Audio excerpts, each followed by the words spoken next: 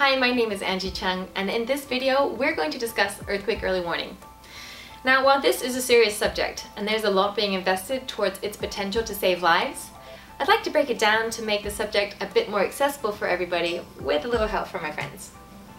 Let's say that this tree is an earthquake epicenter, where the earthquake starts, and these are sensors. This is Bob and these are his friends. Now, all of his friends got an alert for a recent earthquake, but he didn't, and he wants to know why not. To answer that, we'll have to start with how the system works. For starters, earthquake early warning is not prediction. What we're doing is detecting the earthquakes soon after they occur, and then sending out an alert to the public that they're about to feel shaking. When an earthquake starts, it begins at the epicenter, again shown here with the tree. The waves then move out away from the epicenter like ripples in a pond. As the waves move out, they trigger our sensors, which we then use to send out an alert, letting people know to expect shaking. Now, during a large earthquake, there may be some people who do not receive an alert, like Bob. If a person is closer to the epicenter than our sensors, they will feel shaking before our sensors get a chance to detect it.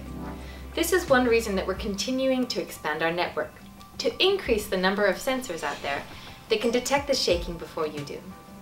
But there will always be some amount of time between when the earthquake starts and when that first alert goes out.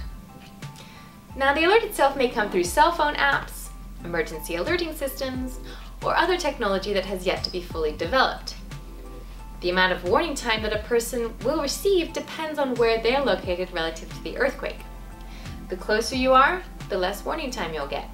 Conversely, the further you are from the earthquake, the more warning time you'll receive. Because of this, there is no average warning time, it just depends on how far you are from the earthquake.